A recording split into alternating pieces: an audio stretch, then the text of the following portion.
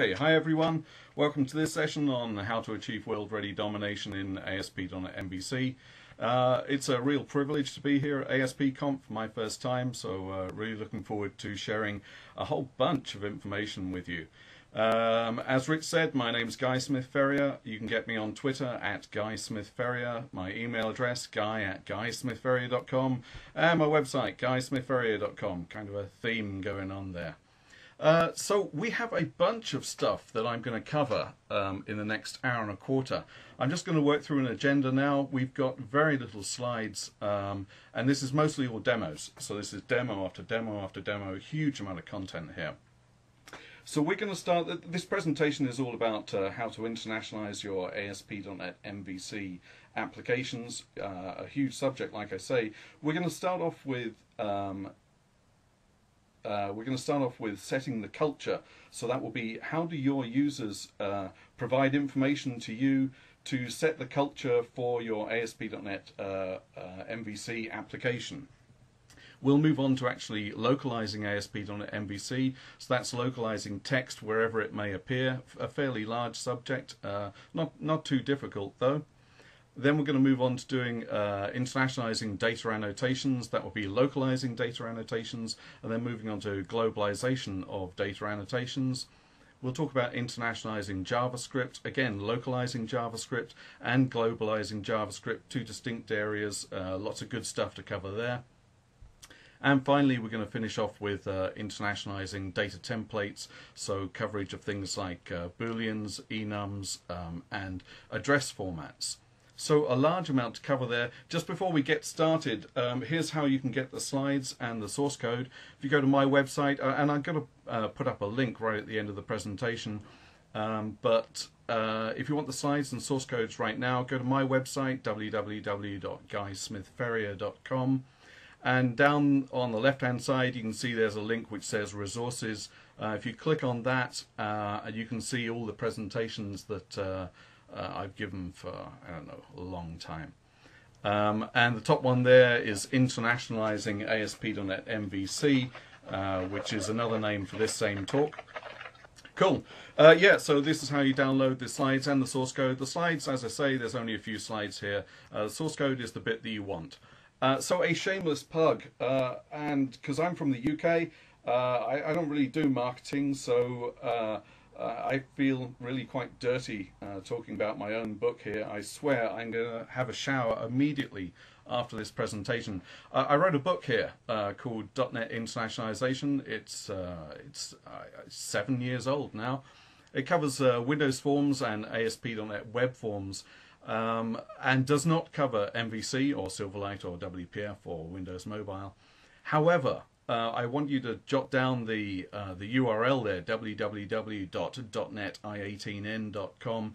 There's a bunch of source code on there. You don't need to buy the book or anything like that. A bunch of source code for solving internationalization problems, and it's going to solve a few problems that we'll encounter today. So I'll put the link up again at the end of the presentation, but you might want that if you're going to follow along. So a quick word on terminology, and you will have heard the words internationalization and globalization and localization as I used in the agenda slide there. And although people use these words interchangeably, they do actually have different meanings. They mean different things. So bear with me for a couple of minutes, and I'm just going to give you like the 101 of internationalization. So starting at the bottom of the slide there on the far left hand side, we've got globalization. And this is the adaptation of your program such that you have no cultural preconceptions in it. Now, cultural preconception is something, one of the most obvious here is something like a date format. We're well aware of the fact that in the UK here we use DDMMYY, and in the US it's MMDDYY, and all around the world each different region has got a different format for its dates, using slashes or dots or dashes and different orders of different pieces of the dates. That's a globalization issue. So anything which is a cultural preconception. So if you think that all dates work this way, that's a cultural preconception. And obviously dates is the one that everybody knows, but it's not limited to dates. So we're talking about numbers and whether you have a period for a decimal separator or a thousands separator. So numbers, currencies, not just the currency symbol, but where the currency symbol appears, how the number is formatted, collation sequences, comparisons. And this is not limited to things which are covered by the .NET framework. It goes beyond the .NET framework itself. So we'd be talking about things like postcodes, address layouts, the formatting of people's names, all globalization issues. So that's all the work that you need to do to adapt your program so that it has no cultural preconceptions inside it. Now, moving to the right-hand side of that, we've got localizability. This is all the work that you need to do to make your application capable of being localized. So if we have a string embedded inside our application, that string is hardwired, we need to remove it, extract it in some way, and place it in some format in which it could be changed by a localizer or a translator. Now, if you make your application capable of doing that, you have made it localizable. You haven't localized it. That's the job of the localizer, who will come along later and he'll then translate the strings or localize the application. Now, the umbrella term for globalization and localizability is world readiness. And basically, that's your job. That's all the work that you need to do. You make your application world ready, and then it's everybody else's problem to localize it and potentially to customize it. So the umbrella term for the entire process is internationalization. And you can be forgiven for getting these terms mixed up, because the terminology that I'm showing you here is the Microsoft definition of these terms, or more specifically, the .NET Framework and Visual Studio definition of these terms. And they're not the same as everybody else. So if you go beyond, outside the world of Microsoft, you'll find that the terms globalization and internationalization are transposed for historical reasons, and I'm sure you don't really care why that is, but that's the way it is. Okay, so let's move on. Right, so I've got a little program here that I'm going to work through. Let me just grab a bit of water first.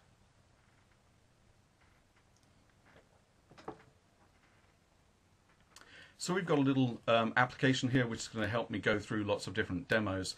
You can see here there's a tab which says setting the culture, and the different headings for the tabs, the different areas that I'm going to work through for this presentation. You can see there's a bunch of buttons here, and these fire up the different demos. I am not going to go through every single demo. I have so much content that I need to cover here. I'm picking things out, so I'm cherry picking my way through the demos, and I'm assuming that you're going to download the source code and look at anything that I might have skipped over. So we'll start off with setting the culture according to the browser's accept language header. So let me just start this application off, and then we'll look at the source code in a second. Let me just wait for the screen to catch up here. There we go, good.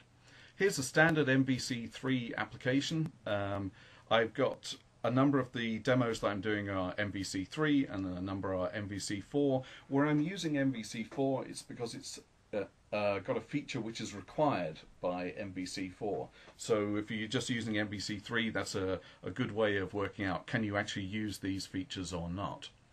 So if I go to, I'm in Internet Explorer 9 here, if I go to Tools and then go down to Internet Options, and we can bring up a page here. There's a button which says Languages. I click on Languages, and we get the language preference. Now there's the same dialog in IE9 and Firefox and Chrome. So you can set this language preference in all three of those browsers, not in Safari. Safari works slightly differently. It picks it out of the operating system, and you can't interfere with that process.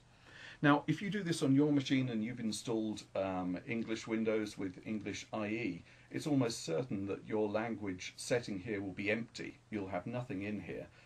As you can see, I've got a fair few number of items in here because this is what I do. This is my job. So I've got lots of different settings in here. Why this is interesting is because if you install French IE on French Windows, then this value will automatically be set. It's not required for the user to go along and set it. It will be set automatically. And this will be passed to your application. So if I take my setting for French here, and I bump it up to the top of the list, and then I click on OK and click on OK, and I refresh the screen. We can see that this is appearing now in French. And if I click on another link over here, again it's appearing in French. And we click on Saint-Cyr, then again it's all in French. I get the same sort of thing if I go back to Internet Options and I click on Languages and I move, let's take German. I move German to the top of the list here and I click OK. I realise I clicked fairly quickly for the screen to refresh, but you've seen it once already. And I do a refresh, you can see this is in German. I go back to the home page. Home page is in German. Click on login and you can see that the page is in German. Now let's just be clear what we're getting here. Just because I've set the what's called the accept language header, just because I've set the accept language header to German doesn't mean that the application suddenly automatically just appeared in German. No, clearly I've gone and prepared this application to understand that it could be translated into German and French. I'm sorry, it's not a magic bullet that you just get that for free. It's really not that clever. So let's take a look at the source code behind this. Here I am in the global ASAX, and if I scroll down here, in order to implement this solution, I have added an application begin request. So standard ASP.NET here, this is going to be called on every single request, and what I'm doing is I'm looking at the request and checking to see the user languages property. So this is what's called the accept language header, that value that I set inside the dialog box. This is passed into user languages. It's the accept language header passed across to the server, and it's in my user languages here. So I check to see, is it not null? And it's an array of user languages. So did I get at least one language in here? And in my case I will have. On the next line here, what I'm going to do is I'm just going to take the very first language. Now you can see in the dialog box that I was showing a moment ago, I had many languages in that list. So what you might like to do here is you might like to say the user has requested French and German and Spanish, but our application actually has only got German and Spanish. So this particular implementation is very crude. It's just simply taking the very first language and then trying that. But you might like to make it more sophisticated and say, well, we don't actually support French. Let's keep going and looking down the list until we find one that we do support. So I'm taking the first value out of that, and then what I'm doing is I'm splitting it. Each and every value in that list is given a rating. So it's rated, and typically the first one may say this is 80% desirable, and the second one may say 10% desirable, and the third one 5% desirable. In my application, I don't care. I really don't care what rating you've given it. If you ask for French first, then I try for French first, and then if you ask for Spanish second, then not in my code, but in your code, you might like to try Spanish second. So I'm just stripping out the extra information that I'm not actually interested in, and then I create a new culture info, the definition of whatever that language is that I've been passed in. Now the way I've done it here is somewhat dangerous, in that I'm just taking the string that they're giving me.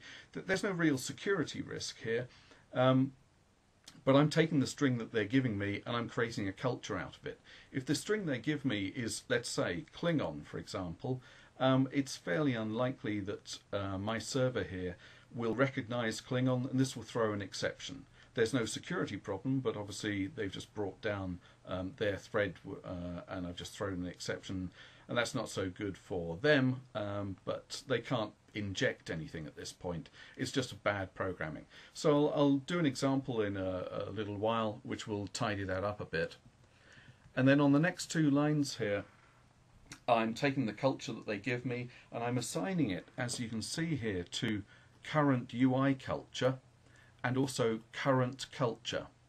So the .NET Framework since 1.0 has had two separate settings here, and they allow you to influence the localization settings, that will be current UI culture, and the globalization settings, that will be current culture, independently. The Microsoft recommended guidelines here say you should allow your users to set these two values independently of each other. And I am so loath to go against the Microsoft recommended guidelines. In this one case, yes, I'm going to do that.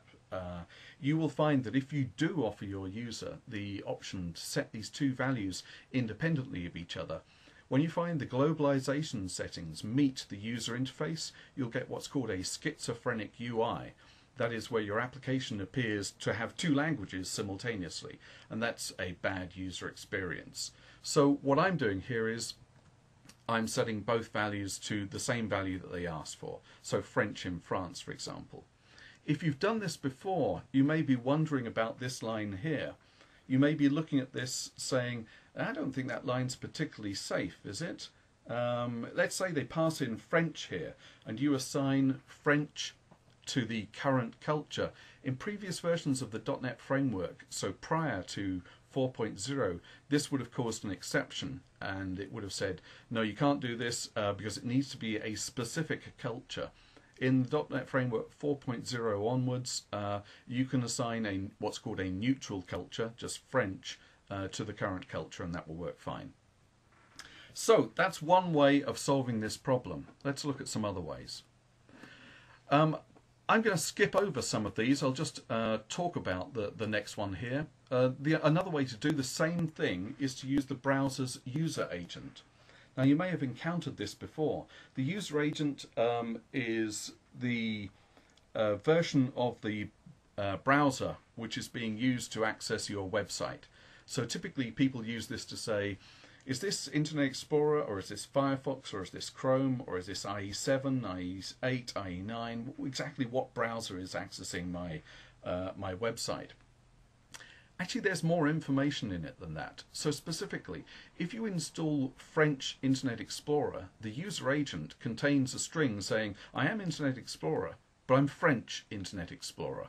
And that would be a fairly big clue to your website to say, well, if you're French Internet Explorer, you probably want the French version of my website. So there's an example there which will allow you to delve into that and set it according to the user agent.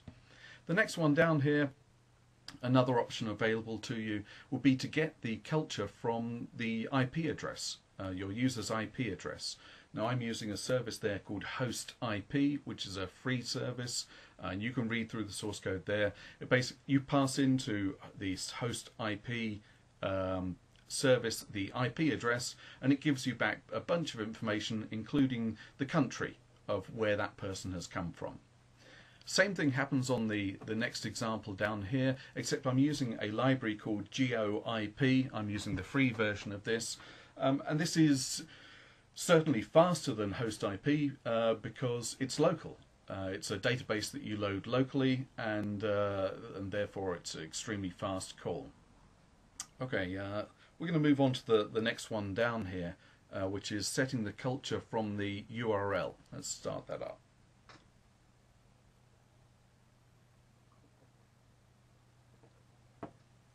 Again, I'm just going to run this one first so you can see what we get out of this. And here's the MVC4 application, and I can go off to the About page, and it's really not very surprising at all. Let's just go to login so we can see a bit more text on the screen. So the URL at the top of the page here says localhost, port number, and then account, and then logon. I could request the culture that I want inside the URL. So here I'm saying I'd like to get the French logon of the account controller. Let's hit return here. You can see it's clearly in French. The nice thing about this is if I go to a nested page, you can see on the tooltip down the bottom of the page there, it will maintain the fact that this is the French version of this website, and I click on there, we go to the French version. The user can switch between cultures very easily just by picking out his DE for German, and there's the German version of the website, and it still maintains the fact that we are on the German site. So that's all doable, and that's through the URL. Let's see how we implement that. So I'm looking at the global ASAX file again, and I have taken a route here, and so this is a new route that I have added. you can see for this root, it's prefixed with a culture. And all I've done is I've added a constraint for the culture. I've said that whatever is passed in here must be part of this culture list, this variable here, culture list. This culture list is set on these two lines just above, and this is going through a list of all the known cultures, converting it to an array, and then converting that array to a string, a pipe delimited string. So this is a fairly effective way of saying this root is valid if the culture is a known culture. Actually, that might be a little bit too wild because they could type in anything here. So you could uncomment this line, and this could be a fixed list. Say, well, actually, this application only supports French and Spanish, so I'll limit it to this fixed list. That might be a better approach. You pay your money and you take your option. So having identified that it's part of this root, the only thing to do now is to change the root handler to be culture MVC root handler. And that's one of mine. That's a new one here. That's created on this line at the top. So let's go and have a look and see what this root handler does. It's a regular MVC root handler, just inherits from that, and like all root handlers, it overrides get HTTP handler.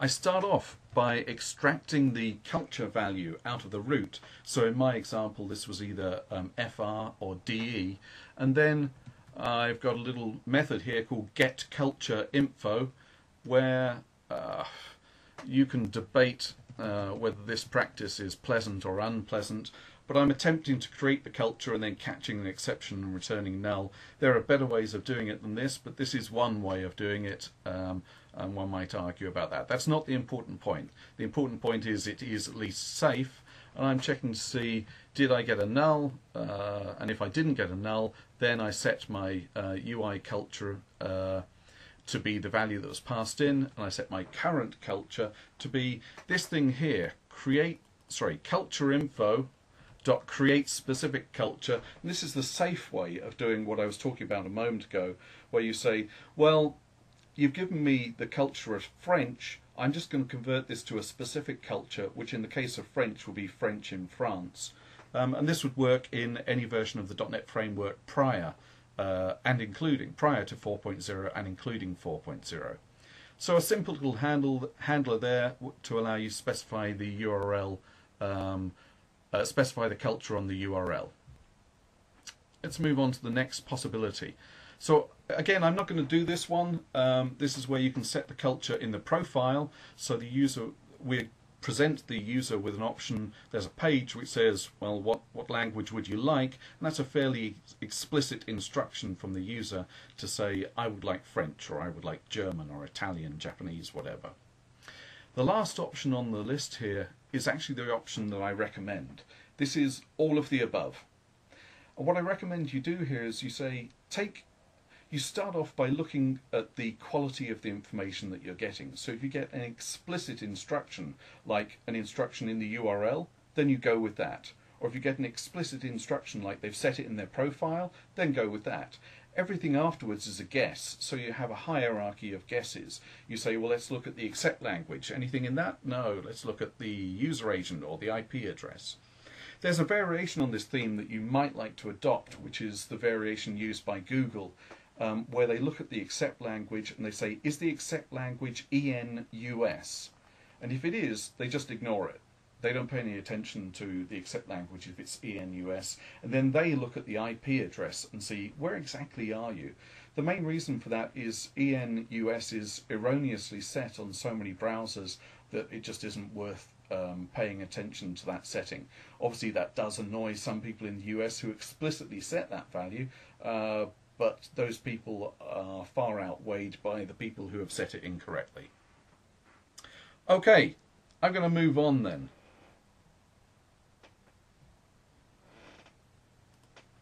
The next section that we're going to cover here is localizing ASP.NET All the demos that I'll do from this point on are using the browser's accept language in order to set the current culture of the application. I'm simply doing that because it is easy for me to control and easy for me to demo.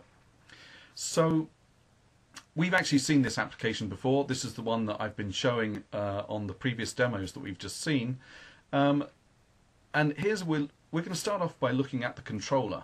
So there are three areas in this application which have text which need to be localized. There's the controllers, there's the views, and there are also the models. So we'll look at each piece in turn. In this demo I'm going to look at the controllers and the views. We'll look at the models a little bit later. So in this home controller, you may have recalled, if you've seen the MVC4 template before, you get a view bag which has a message and it's assigned a hardwired string. And the hardwired string says welcome to aspConfWorldReadyDominationAspMvc4. Clearly I've modified this, and what I've done is I've got something here called a home controller resources. Let's take a look at what I've done. There's my home controller, and you can see just above it there's a folder called resources.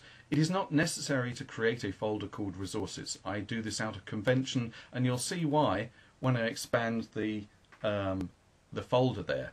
Because if you don't put all of your resources in a separate folder, then you'll see they clutter up your folders with a whole load of extra junk that you don't really want. So what I've done is I've created a resx file. There's my home controller resources resx file. This is resx is an XML file. You could read it using any kind of XML reader. It just contains resources. It's been in the .NET framework since 1.0, and I'm sure that almost everyone's seen these, so I won't delve into this too hard. It's a set of name-value pairs. So you create a name, and I've called mine welcome, and it's got a value, the original English value, which was welcome to ASP.NET set of name-value pairs. A couple of things I want to point out with what I was doing there. Notice that I've got a home controller resources, and if you're looking carefully you can see there's an account controller resources. I do not have a single bucket into which I stuff all the resources for the entire application. I know that if you've seen demos doing localization before, you may well have seen somebody showing the single bucket for the entire application. Please don't do that. It's a really bad idea. There's so many reasons why you wouldn't want to do that.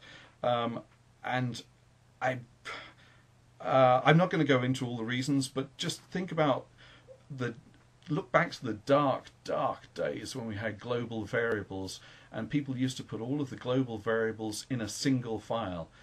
And just think about that's what you're doing with resources. And if that doesn't convince you, then get me on Twitter and I'll tell you all the other reasons why you really don't want to do that.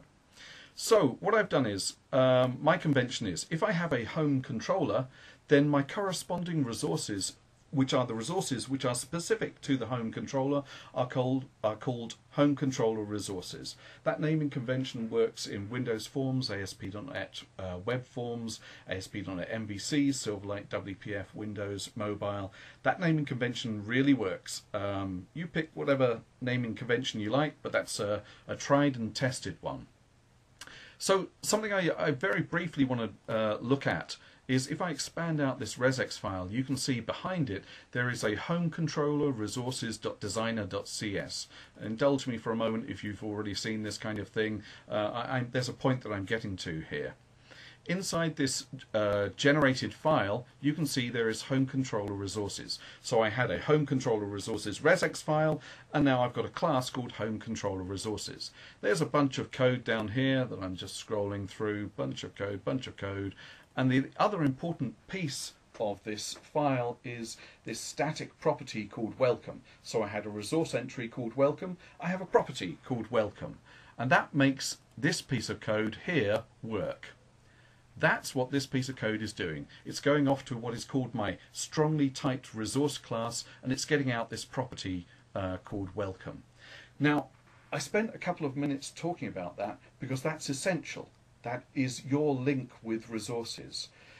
Now, I know there will be many people who are thinking, yeah, but I don't use resx files. I want to store my resources in a database because my resources are volatile. Absolutely, there is no reason why you shouldn't do that, apart from the fact, bear in mind, storing your resources in something like a database is considerably slower than storing them in what is effectively a memory mapped file, like the resources which are embedded inside your satellite assemblies. Ignoring the performance difference, I recognise that you may well want to do this. If I have time, I will come back to that, but the point that I want you to take away from this is that you need to bind to a strongly typed resource class. It may come from your regex file, but it may come from some other source. It's the strongly typed resource class which is the important point here. Okay, let's close that down. So let's look at the French version of this. So what I've done here is I've taken my home controller resources and then I copied it completely to home controller resources.fr.regex. So I put the name of the culture immediately before the regex extension, and this gives me the French resources. You can see there is the French string bienvenue sur aspConfWorldReadyDominationAspMvc. And I've done that again with the German and on and on and on. And with account controller here, I've followed the same process here, and you can see in my error code to string method, you can see I've got lots of references to account controller resources, and there are many more resources in the account controller. Okay, so that's localization of the controllers. Let's take a look at the views. So here's my index view, and there's very little in here, except here you can see it says view bag title equals, and then normally this would say, I've forgotten what it says actually, I think it says index. And this looks pretty much like a strongly typed resource class. So let's see how that's actually implemented. You can see once again my convention here is to have a resources folder, and in the resources folder I have indexresources.regex and indexresources.regex. There I have index title, and it was homepage, not index. And my CS.html file is simply using the strongly typed resource class. There we go, same as I did with the controller. The only difference this time around is that I've added a using clause so that I can get access to this strongly typed resource class. And that's a simple way to localize your views. Okay, I think that's all I'm going to cover on this particular demo. Let's look at some other possibilities. There's an option of modifying the namespace so that you don't actually have to add a using clause, and I'm going to leave you to take a look at that. Let's take a look at using a custom HTML helper. So let me just run this application so that you can see what's going on here.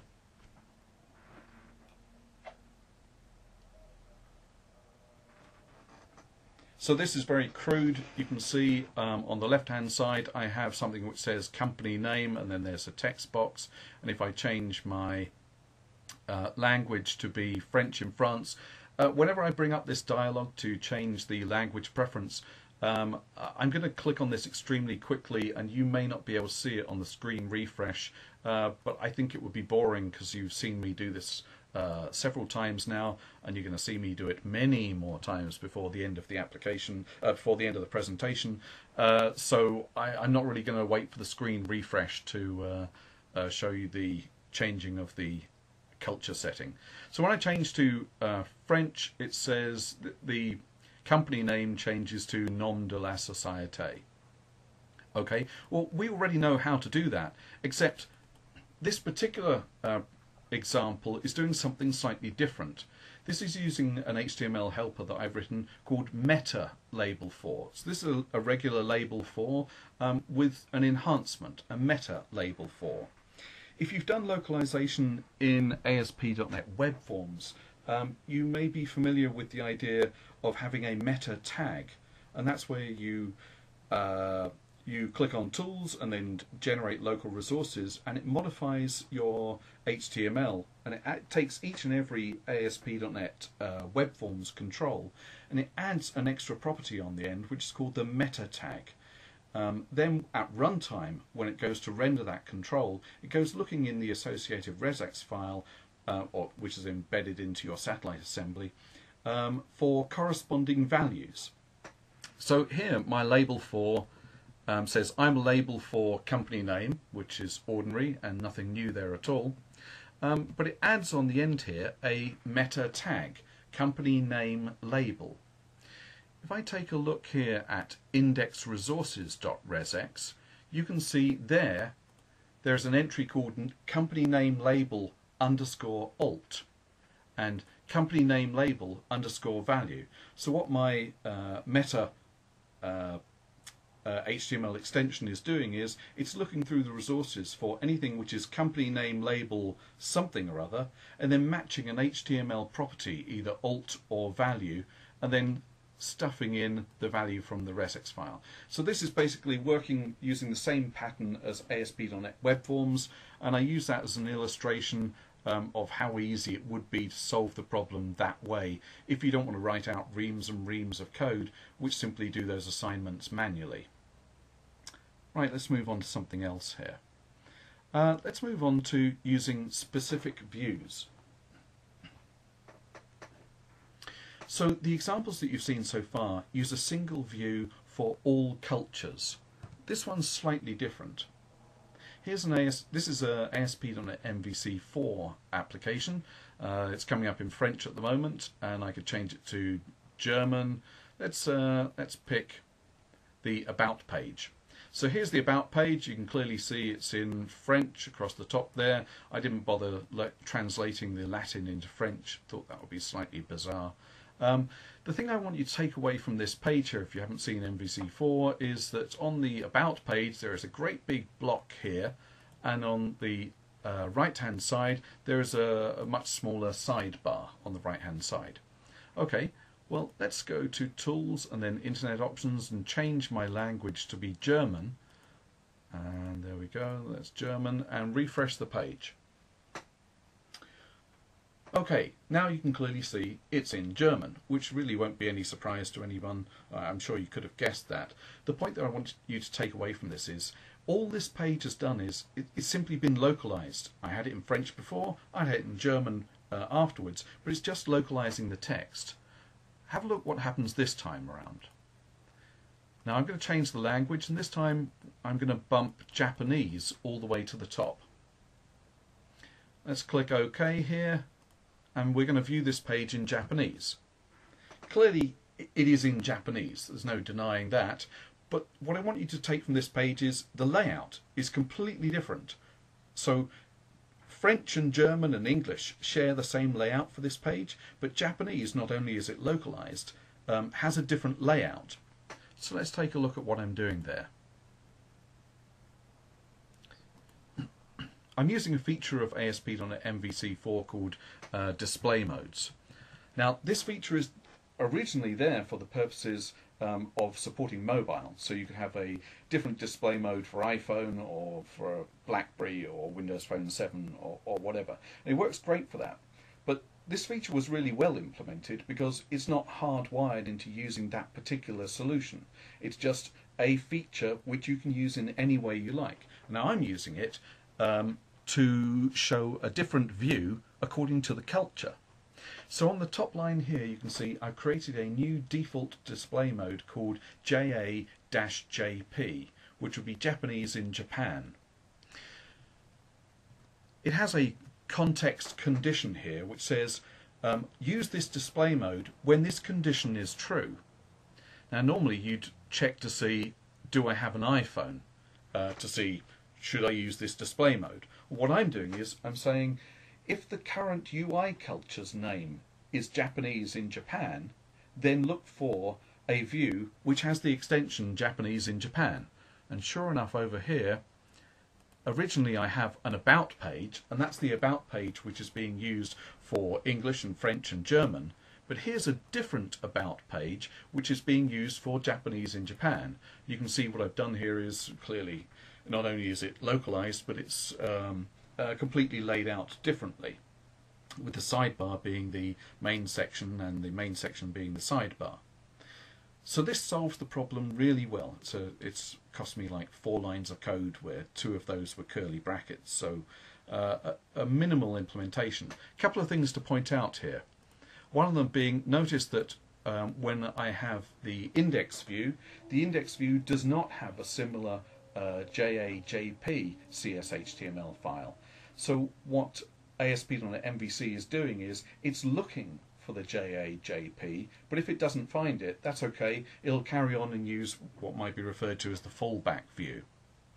The other thing to point out is I wouldn't actually do this the way that I've done it. So what I've done is I have performed the localization inside the CSHTML file. I actually think this is a really bad idea, and you definitely shouldn't be doing this. The problem here is, how do I get the localizer to localize this text?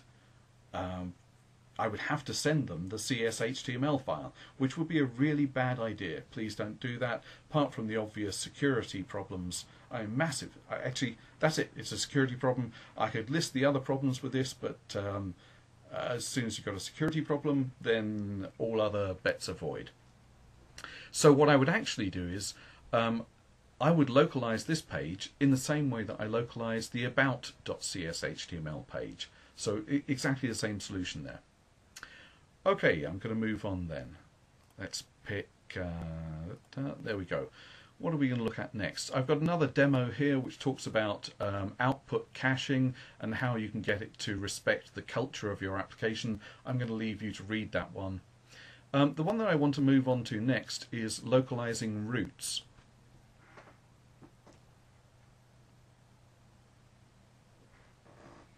And of course, when I say roots, I come from the UK, so for our US cousins, I would like to say routes, but I hunt and I look for that W in the routes, and I can't find it. It's somewhere between the O and the U, and I'm sorry guys, I've got to say roots. So it's for the next 10 minutes, 5 minutes.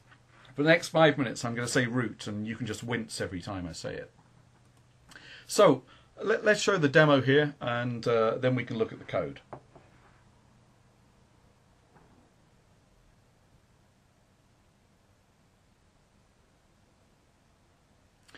Okay, so we're looking at the English version of my website, and if I go across to the About page, you can see on the tooltip it says /home/about. Okay, fair enough. Let's go to Internet Options and change this to be French in France. Okay, let's do French in France. And the website comes up in French. Really not at all surprising there. However, if I go across the right-hand side here, in the tooltip you can see that the route itself, the route to that page, has been localized into French. So if I click on this, clearly you can see in the address bar there, it's in French. Now, you may or may not want to do this. I would actually encourage you to do this. I think you do want to do this. The first time you go to a website where the URL is in another language to your own native language, and you look at it and you think, I don't understand any of that, you'll realize just how not offensive, how awkward this seems when it's not in your own language. So I think you do want to do this. Similarly, this would work in German, but you can just trust me, it does work in German. Let me pick another page here, and you can see clearly still in French here. Actually, I was going to use the German, and you can just trust me on this, to show that if it contains an umlaut, for example, then it will still work. This system still works with non-ASCII characters, providing you're using a browser later than IE7.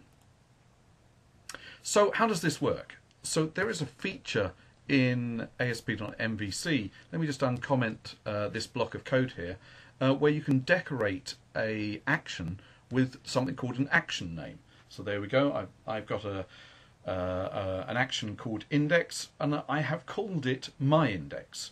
So this would affect the URL. And that works just great. Bear in mind that when you do that, you actually can't just return the view anymore, because if you do that without naming what the view is, it will look for a view called myIndex and not index. So to solve that, it's a fairly simple process of saying, I need you to look for the index view and not the some localized version of the name of that index view. The problem with action name is that's as far as it goes.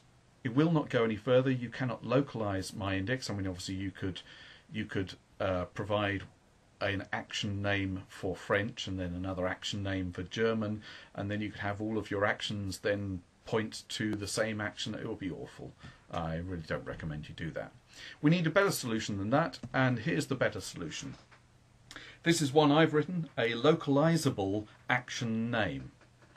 And this accepts two parameters. It accepts the type of a strongly typed resource class, in my case home controller resources, and the name of a property on that strongly typed resource class. So if I just open up that resx file here, let's go to the home controller resources, you can see there I have index action name, and it's English, it's index in the English version, and in the German version it's still index. Sorry, that's not very helpful, but you can see that the about action name there is Uber, which has got an umlaut on the U, and that does indeed work.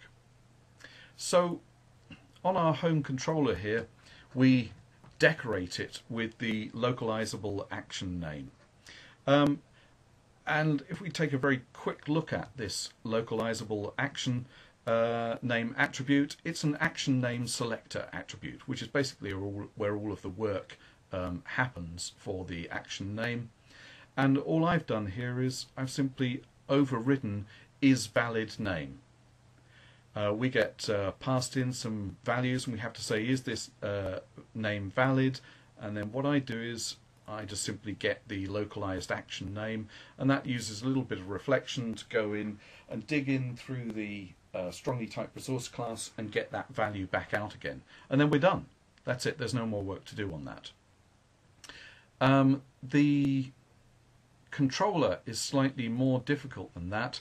What I've done here is I've added in a localizable controller name, which again is one of mine, which is set up in exactly the same way. Requires a bit more effort to get that to work by changing the route which is used. Sorry, let me just show you rather than talk over the top of it here. And where did I put it? Where have I put it? Oh, here we go. We changed the route handler to be a localizable controller name route handler, and then it looks through the get HTTP. It looks through the route data for the controller and then does the translation there. And you can extend this to work with areas, and you could also extend it to work with the parameters themselves. I'm going to leave you to work through that, but you can see the basic idea of how that's going to work. Okay, let's move on. Let's move on to the next section, which will be data annotations. So we looked at localizing controllers, we looked at localizing views. Now let's look at localizing the model.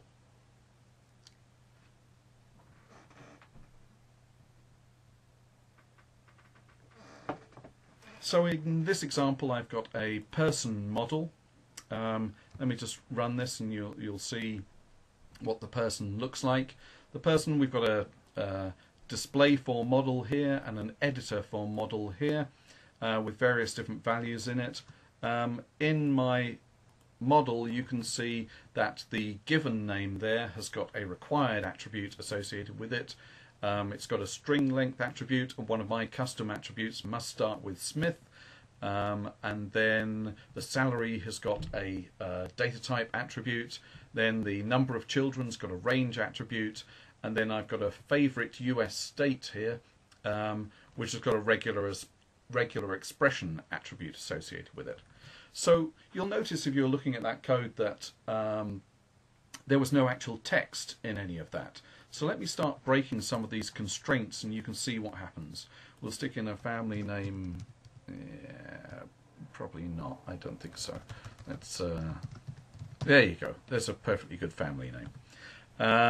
And let's change the salary to something invalid. And Mr. Gates has been a very busy boy. And his favourite state is Avon.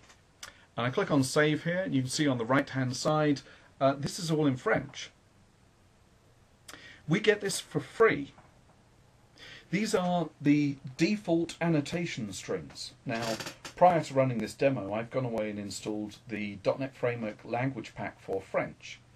I've also installed the aspMvc4 Tools Update language pack for French. So you are seeing all of these validation strings appearing from those language packs. Now, let's just go and change my culture here to be German. Let's move German up to the top of the list and click OK, refresh the screen, and this time around, any moment now,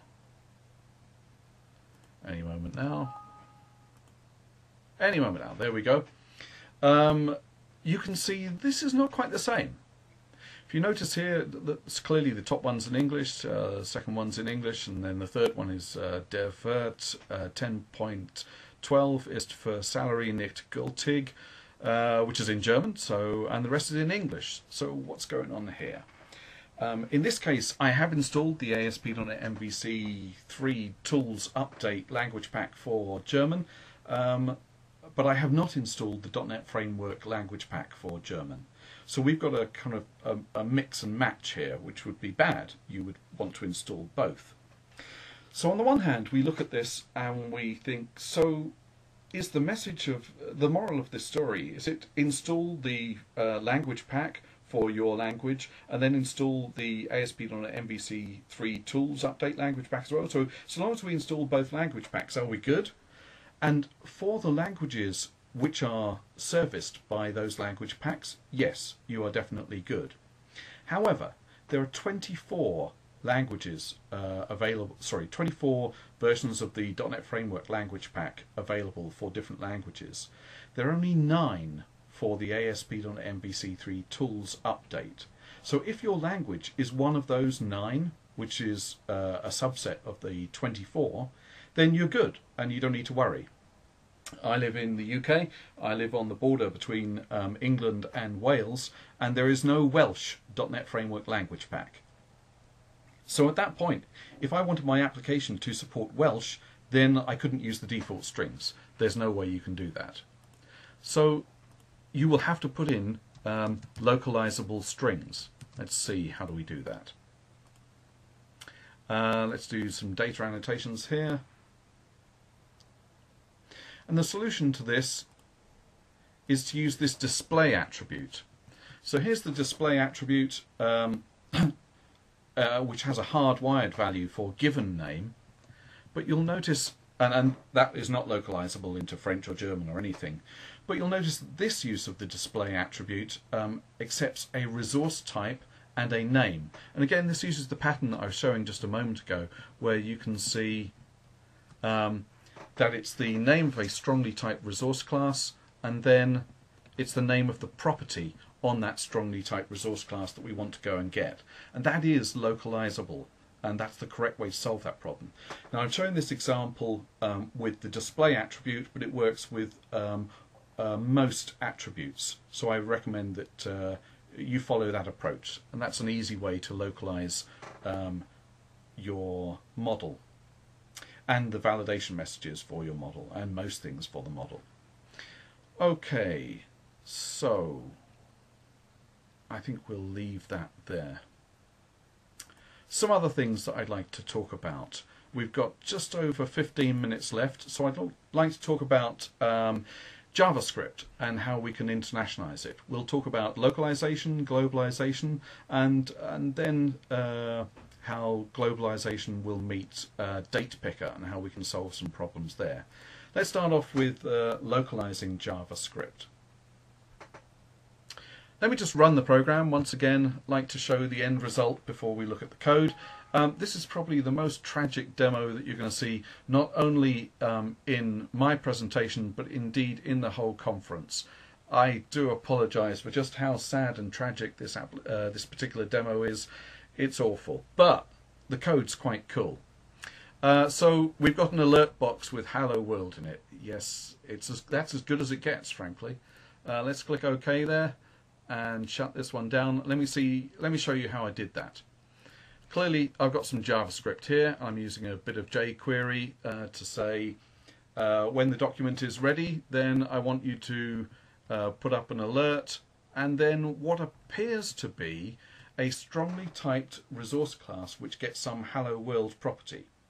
Now, in this particular example, I could have solved the problem this way, because all I'm doing is I'm localizing a CSHTML file. So I could have solved the problem this way, but just pretend for a moment that this is actually in a separate .js file. Then if it was in a separate .js file, I would not be able to use a strongly typed resource class. So, and I have not used a strongly typed resource class in this particular demo. So let's just take a look here.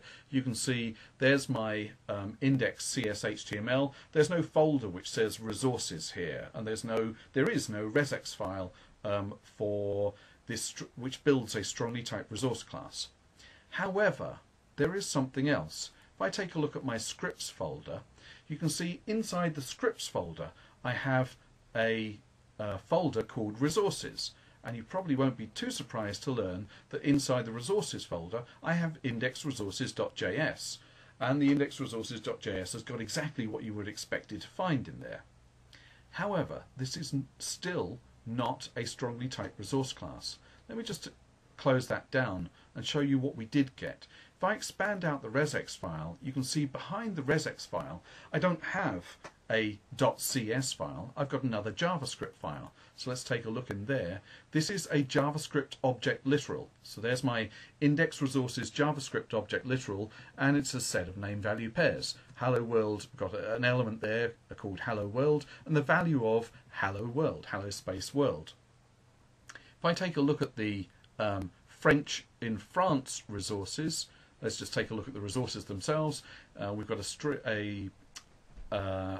a name of Hello World and then a value of Bonjour tout le monde.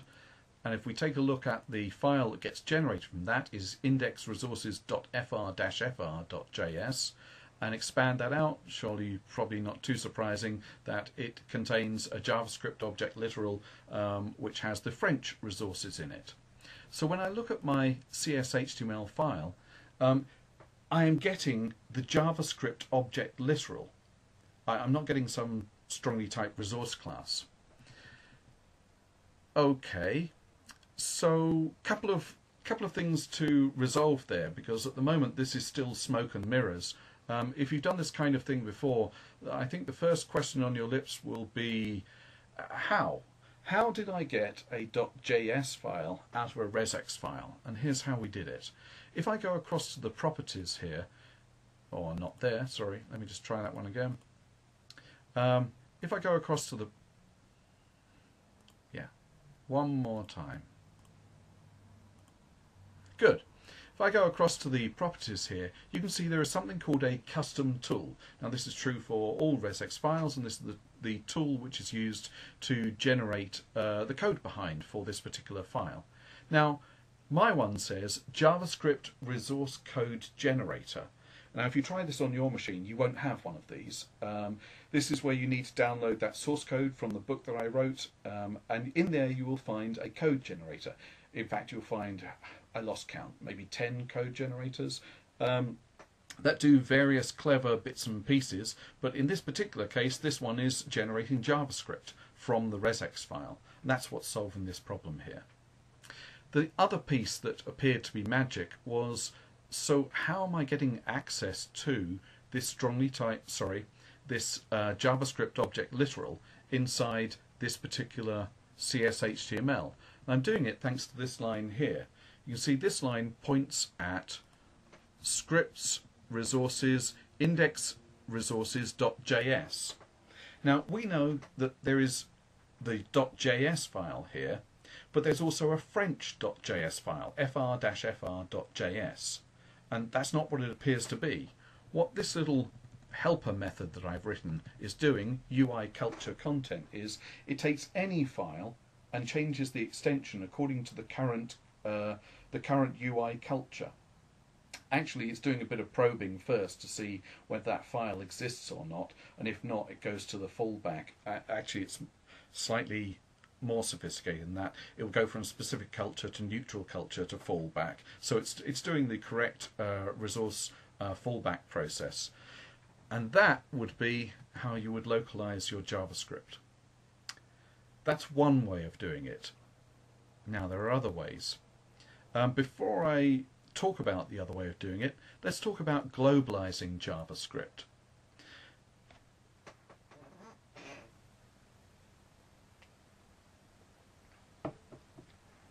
So let's just run this application once again, show you the end result before we get to the code. And this is probably the second most tragic demo that you're going to see in this presentation or the whole conference. I've got a button and I'm going to click on the button. How exciting was that? So when I click on this button here, you may recall that my culture, my accept language header was set to German. I get the German date, Mittwoch 18th, and then I run out of German accent, as if I had any already. And if I change my internet options to be French in France, then we would expect to see the French in France. Let's just change this one to be Welsh, just to prove a point here, and click on set date, and trust me on this, that is the 18th of July in Welsh. Now, JavaScript is clueless when it comes to globalization. Its globalization support is largely non-existent. Let's be kind here and say non-existent. So how am I doing this? Let's look at what my page looks like. So my page has got on it this input button, the button that I just clicked on, and it's got an on-click event where the on-click event calls a little JavaScript function called setDate. Here's my setDate method up here. There we go. And my setDate method uses a bit of jQuery to get me a reference to the today text box, and then I call on the today text box val to set its value.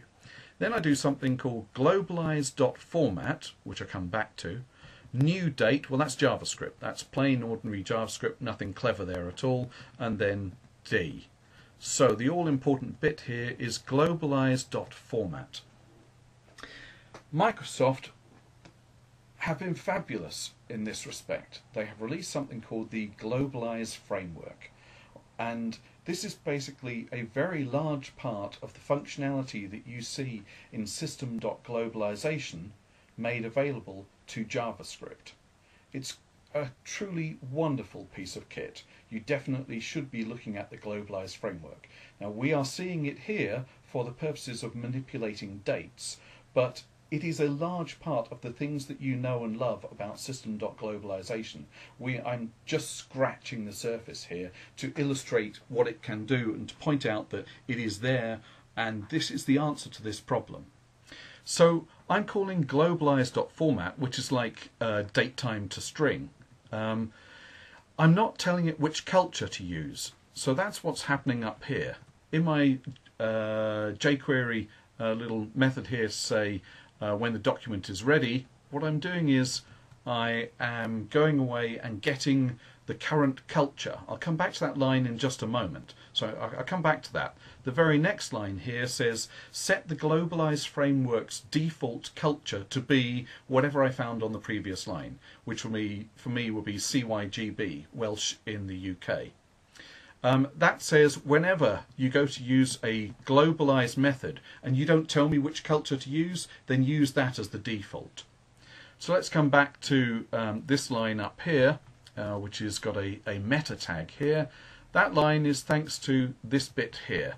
I've just created another little HTML helper here which injects the current culture as a meta tag onto the page so that JavaScript could pick it up. And that's pretty much these two lines here are boilerplate code. You can include that in something that's used everywhere if you like. The last piece of this jigsaw is this bit here, the globalized framework itself. So that's globalize.js, and it appears inside my scripts folder because I've downloaded it earlier. There's my globalize folder, and way down the bottom here we've got globalize.cultures.js. That's effectively system.globalization for JavaScript. I lie. That's complete nonsense. Ignore that. We have globalize.js, and that's effectively system.globalization namespace available for JavaScript. I have another line here which says, go away and get me all of the culture info information available to the .NET Framework 4.0. Now that's this file here. There we go, that file there. And that would mean that you could use any culture information for any one of the several hundreds of cultures that the .NET Framework 4.0 understands, including, in my case, a custom culture CYGB fix, which is a custom culture that I created on this machine. So including that custom culture. That sounds great until you realize it's 847k big, at which point it's really not so great anymore and you think, I don't really want to do that. So at that point you would uncomment these two lines here which say, go away and get me the culture file for the specific culture that I am interested in. So if we take a look here and I scroll up and I find that culture, somewhere is the culture I'm looking for. There is CYGB, actually not, so I haven't quite done this demo the right way round. This is in the next demo, but there we go. There is just the culture for Welsh, and it's, I don't know, about 1k big, instead of the 847k big that was fairly alarming just a moment ago. So I encourage you to use the Globalize framework. It's a beautiful piece of kit, an excellent result from Microsoft. Some things I need to finish off here because I've got 5 minutes left. So let's take a look at, I'm skipping, sorry, let me just tell you what I skipped there. I skipped JavaScript globalize localization, which is another way of doing localization. You can wade through that. It's based on a similar kind of approach to the one I was showing before. Okay, let's talk about the date picker. Here's a jQuery UI date picker. Now, this date picker, there we go, let me just change my culture here so we can see it. Let's go to, we haven't used English for a while yet, let's use English. So, here's the date picker. And that's ordinary. We've seen these before a few hundred times. Nothing particularly amazing there. The date picker itself has an extensibility mechanism. It allows you to say, here's the cultural information that I want you to use for the calendar when you drop down. And that's good. And if you search for a bit, you'll find various bits of JavaScript that people have written for assorted cultures. You are going to find at most 20, possibly 30 cultures out there at best. They won't match the cultural information in the .NET framework, so you are likely to get some kind of mismatch between your JavaScript code and your .NET framework code. So that's not entirely wonderful. Just to prove a point here, I'm going to take Welsh, I'm going to take Welsh once again, move it to the top of my list and do a refresh here. There is no Welsh regional information for the jQuery UI date picker. However, this calendar clearly drops down and shows in Welsh, which is a culture that the .NET framework does understand. So the question is, how am I doing this? And I'm doing it, well, let's just take a look here. There's my input field, which is a class of date field in it, and there's my jQuery ready function, and you really won't be at all surprised to learn that I'm setting it to be a date picker here, which is just ordinary and straightforwards. This previous line here tells the date picker what regional information to use, and that's a fairly ordinary line as well. What isn't ordinary is this line here, update date picker from globalize. This is a method that I've written which says go away and update the date picker's regional stack of information with the information that I know from the globalize framework for this specific culture, which in my case was CYGB fix. And that's how you solve that problem. you update jQuery information with the information from the globalized framework. You get consistency between JavaScript and between .NET Framework, and you get to bump it up with the hundreds of cultures that jQuery is not aware of. A beautiful solution, very, very happy with that. Let's move on in the last few minutes that I have. Let's take a look at data templates. So yeah, let's take a look at this one.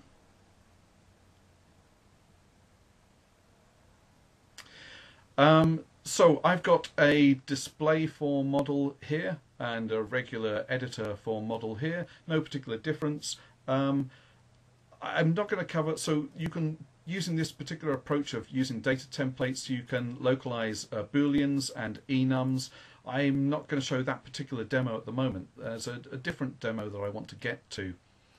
And let me start with German here for this demo. Phone numbers. Very briefly, let me show you the code here. If I take a look at the person class, there we go, there's my person class. I've got a phone number on my person class here. Now, I'll bet you've needed to validate your phone numbers before, and the way that you did that was you needed a regex to validate your phone number. I'll hazard a wild guess here. What you did was you went to regexlib.com and you typed in phone number. And if you wanted a UK phone number, then you typed in UK phone number. You take the first regex, probably at the top of the list, but maybe one that you like the look of, and you pasted it into your application and you're done. And then when you needed one for French, then you searched on French phone number and you pasted it in again. Well, it's a law of diminishing returns because you really aren't going to find enough regex values that way. So here's what I've got. Let me just click on save here. You can see the the German error message showing us that this is not a valid phone number. I've got like 1 minute to go, so I'm not going to go through the code here. I'm just going to tell you how I did it. What I did was I used Google's lib phone number library, and Patrick Mezard did a port of this from Java to C#. I have a link for that on my slides. And basically I created a validator using the Google lib phone number library. And an extension method which goes away and gets me the phone number information, the regular expression for a landline phone number according to the current culture. And the information available in Google lib phone number is extensive.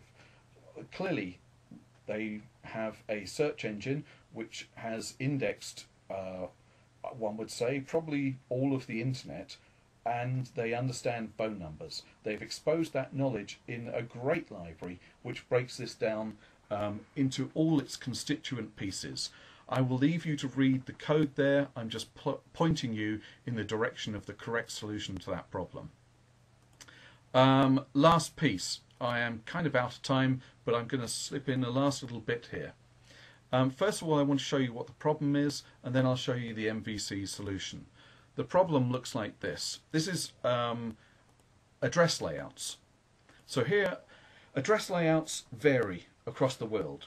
And the moment you see an address laid out what to you would be the wrong way, it's quite irritating. Imagine that you are a data entry clerk and you need to enter 100 addresses, and all of the pieces of the address are all laid out on the screen in the wrong order. That's really irritating. So if we look at the address layout for the UK, you would have 1, 2, 3 address lines, and then a town and a city, and then followed by a county, and then a postcode on the same line, and then a country.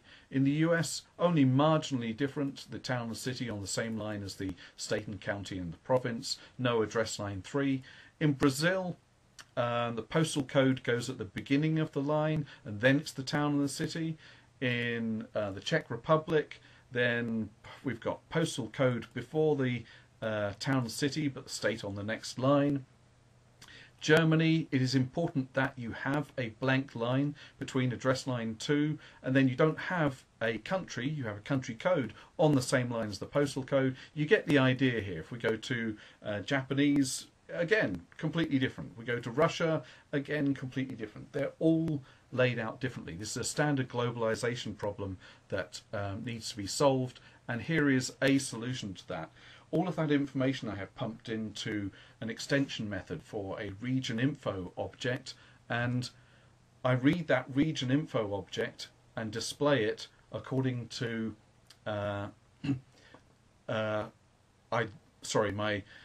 my address, my editor address for model displays it according to the information in the region info object. So you can see here, this is the layout which would be correct for Germany. There's the postal code, there's the city. If I change the internet options to be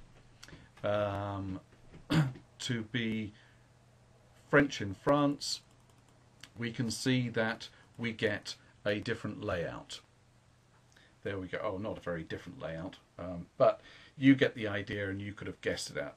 So I'm, again, not going to go through the source code there. You can read the source code. Mostly I wanted to show you that is a solution to the address layout problem, but I wanted to offer that as an idea because there are other problems which need to be solved the same way. One of those is names of people.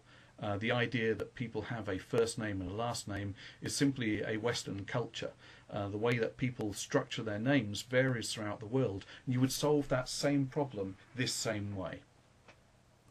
Okay, so I really need to be done here because I need to finish off for the next session. I had some stuff on the slides here which I'm going to ask you to read. So there's some stuff. Here's some useful links that you might like. There's the source code for this presentation. There is the source code for the book, which again, the source code's free. There's Google's lib phone number. There's a link to Patrick Mezard's C# port of that. There's the globalized framework, which is fabulous. Here is a set of summary items that I wanted to cover, which I am not going to have time for. Here's what I'm going to do. I'm going to take Q&A now using the system in live meeting. I'm not going to be on here for long because I need to make way for the next session, so I will hang around and use the Jabber chat room and Twitter after this. So let's take a quick look at the questions that we've got, and how do I do this? Here we go. Let's starting down here. Are the language packs bin deployable to a shared hosting environment, or do I need to talk to the hosting provider to see if they could install it? You need to talk to the hosting provider. As far as I'm aware, they're not bin deployable. How would you pull localized strings for data annotations from the DB in batch mode or dynamic at runtime? Let me show you how you do that. Let me just pull up a demo where I can do that one. So the question here largely is how can we make our resources work? How can we make our strongly typed resource classes work with something other than a regex file? So let's take a look at this code behind here, if you like. There's this line that I talked about here inside the strongly typed resource class, which goes away and creates a resource manager. A resource manager is the class that goes away and gets regex files. So let me just change that. If I go to index resources regex and go to properties, I wonder why that's struggling so much to do that. Let me just do that. There we go. You can see it has a custom tool here. I'm just going to change this custom tool to be a public resource provider code generator. Again, this is one of mine.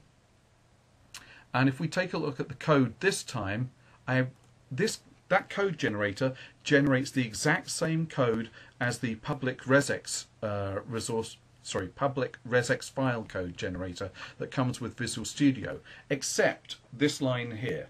It changes the resource manager to use a resource manager provider, and then earlier on in your application you say the type that I want to use for my resources is, and then you say WCF Resource Manager, or DB Resource Manager, which is one on my website, or OData Resource Manager, or Web API Resource Manager, XLIF Resource Manager. That's how you solve that problem.